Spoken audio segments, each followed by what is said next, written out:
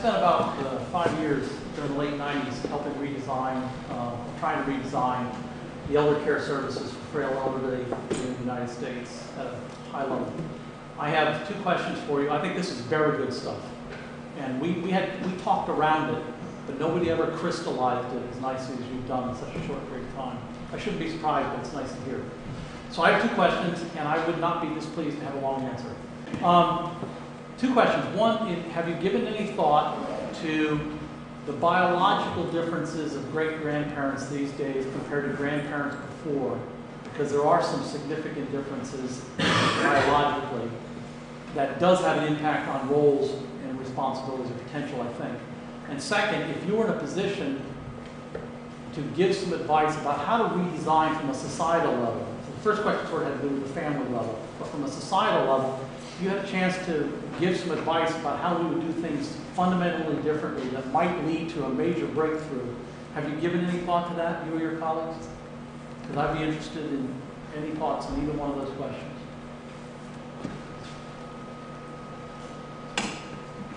Now, as far as we're talking about the biological differences between great-grandparents today and grandparents in the past. Yes.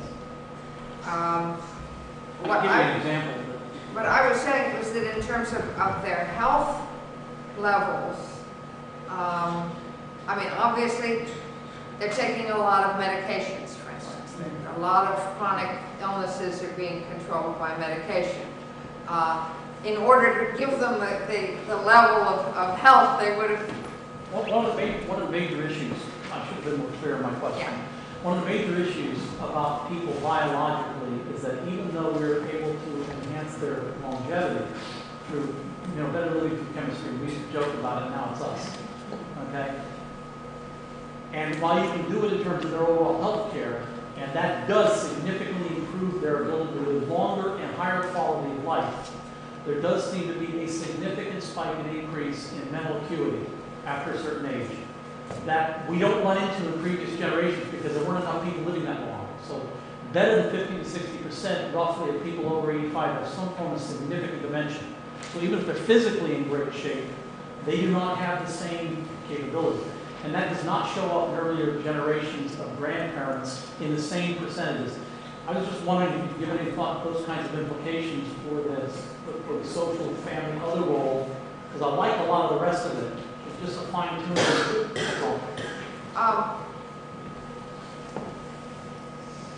It's interesting because although the onset of the dementias is later, but notice that the traditional picture of grandparents is of senility. I mean, it's before anybody named Alzheimer's. Right.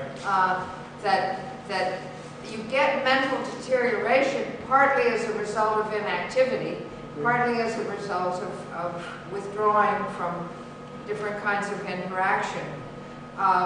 So I think, and also I think we're beginning to when we talk about the level of activity of these people and engaging them with the world, we're talking about something that is going to significantly improve their health, including their mental health. You're still raising a fair question.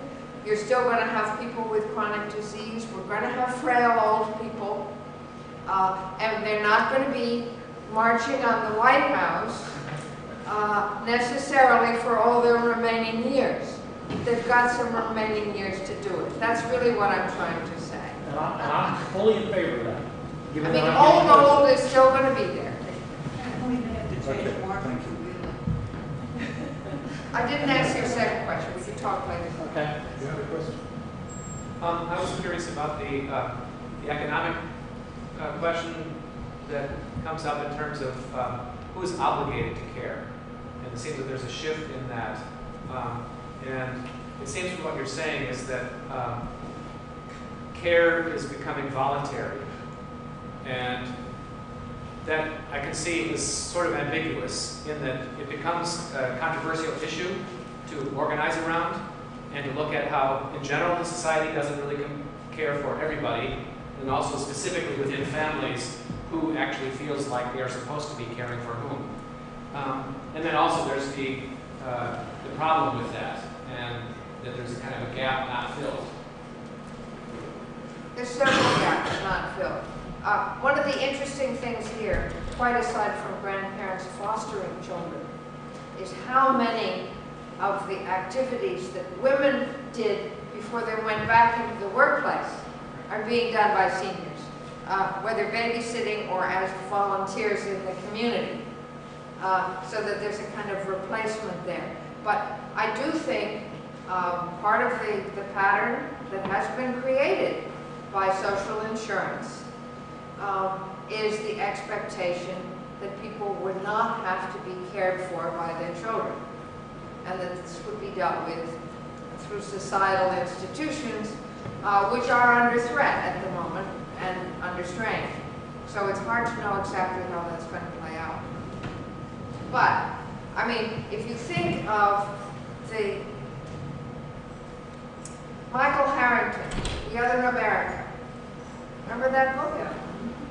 In the 60s, really exposed poverty in America. It was about old people eating dog food.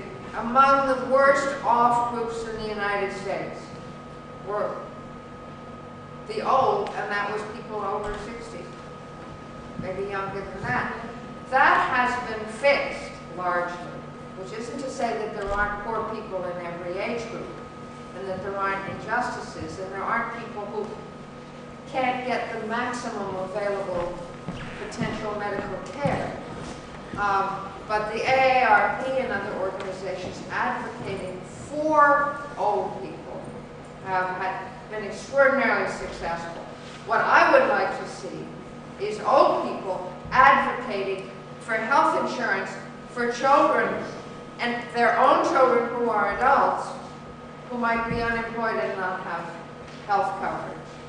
And I think that advocacy is there.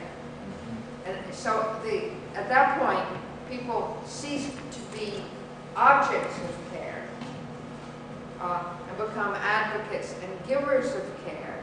And I mean, I think one of the things we need to think about all of these generational things, we are being taught by our children all the time now. We don't teach them only, they teach us. Children care for parents, parents care for children. These are all cyclical, mutual relationships rather than one-way linear relationships. And the more we can do to institutionalize that and make people aware of it, I think the better.